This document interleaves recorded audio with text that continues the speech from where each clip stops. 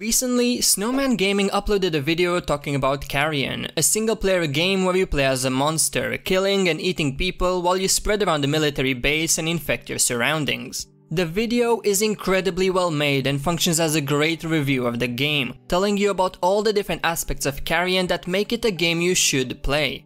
From the premise of the reverse horror game, to the fluid mechanics and choices you will have to make in order to destroy those pesky humans, Snoman Gaming talks about everything. If you haven't watched his video and would like to know more about the game, I suggest you watch it. But as you have probably read the title of this video, you might be able to guess the one aspect of the review that I disagree with. I don't think that Carrion is a reverse horror game. Now, this is not Snoman Gaming's fault. Devolver Digital themselves have described the game as a reverse horror experience, emphasizing the fact that the player assumes the role of the deadly monster rather than the usual role of the vulnerable human. Store pages like Steam and GOG have also described Carrion as a reverse horror game, with Steam adding the label of villain protagonist. However, I believe this to be a misnomer. While Carrion is indeed a game where you play as a monster looking to devour humans and infect your surroundings, these elements alone do not make it into a reverse horror game. So why is Carrion not a reverse horror game? What would it take for a game to be classified as reverse horror? Let's find out. Before we begin, remember to like, comment and subscribe for more videos like this one.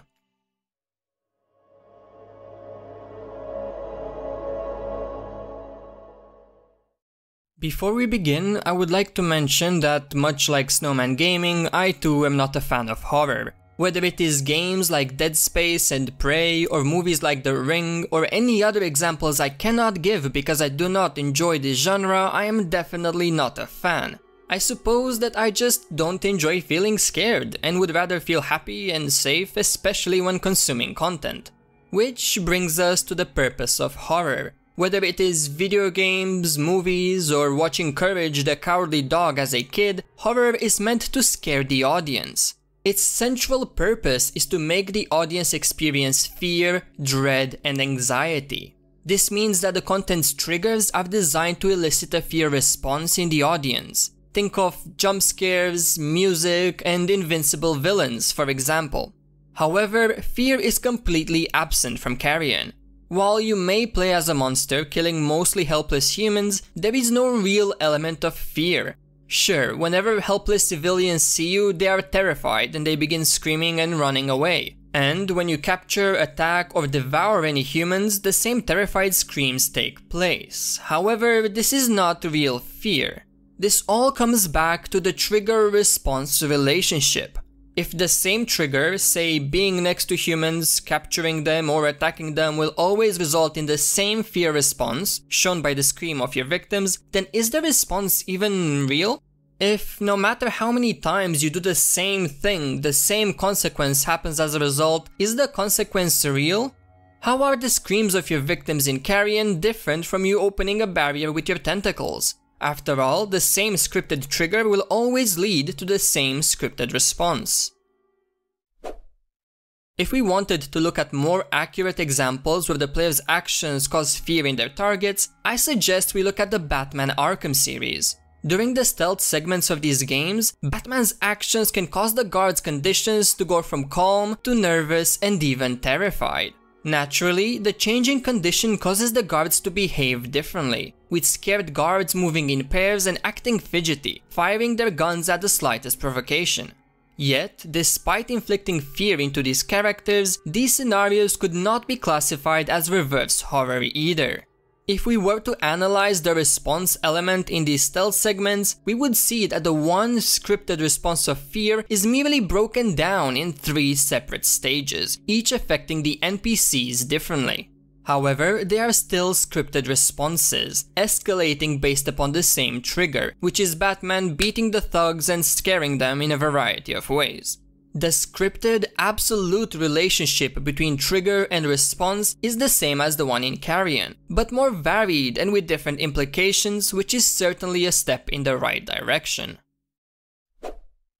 For examples of reverse horror games, we would have to look at games such as Dead by Daylight or Friday the 13th. Games such as these are described as asymmetrical horror, as they pit a number of almost entirely helpless players against an almost entirely invincible monster. Now, despite being generally seen as asymmetrical horror, I believe the term reverse horror would apply as well. The reason for this is that these games truly reverse horror. Instead of you, the player, experiencing fear and anxiety, you cause those emotions for another human being. The fear that you cause through gameplay is real because it is really felt and experienced in a variety of ways by a variety of people.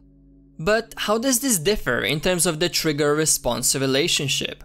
Given the asymmetrical structure of the game and the abilities given to the player that is currently in the role of the monster, you could argue that the only difference between Dead by Daylight and Carrion is that there are more ways of inflicting the fear response. However, the truth is that there is an infinite amount of ways of inflicting the fear response. Standing in one place of the map, or slightly to the left, or chasing your enemies, or using your abilities to scare them, they can all lead to a fear response.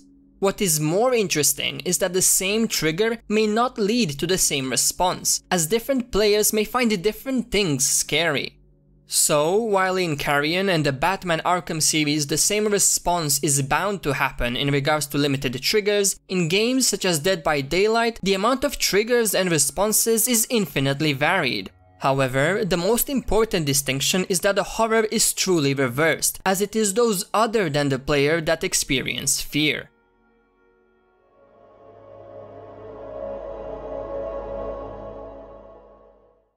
So, there you have it. In order for a game to truly belong to the reverse horror genre, one player must be instilling a sense of fear into other human players.